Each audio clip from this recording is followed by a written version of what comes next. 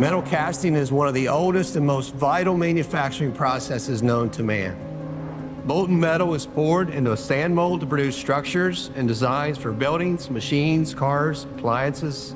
The age-old foundries that pour this metal built today's modern world.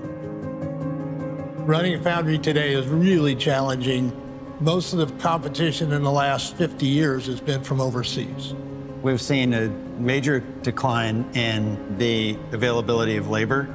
Our costs for materials have gone up more than double.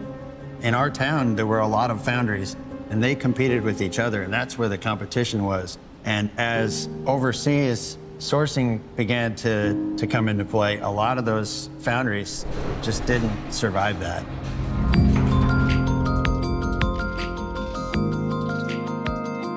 The need for a foundry to remain flexible and ready for a more innovative future has never been stronger. At ExOne, we're longtime partners in the foundry industry, and we're about to make it a lot easier. Today, we're unveiling the S-Max Flex, an affordable sand 3D printing system that can help your foundry remain flexible for the future without breaking the bank. We decided to invest in this technology because very few people today can afford this class of system. And now with this new process, you're finally able to make it a mass market technology that all 20,000 foundries around the world can benefit from. Our high-speed, high-quality 3D printer levels the playing field, giving foundries the muscle and agility they need to survive in fast-moving, fast-changing times. The new system has been completely designed from the ground up to be fast, easy, and transformational for your foundry.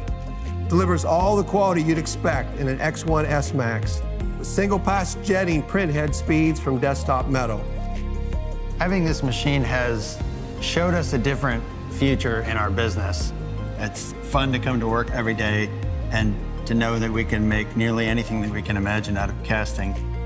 3D printing has been a big part of our recent growth, so both our headcount has increased, but I would say our production has also increased by even a greater degree, and that's because we're able to do more with the people that we have.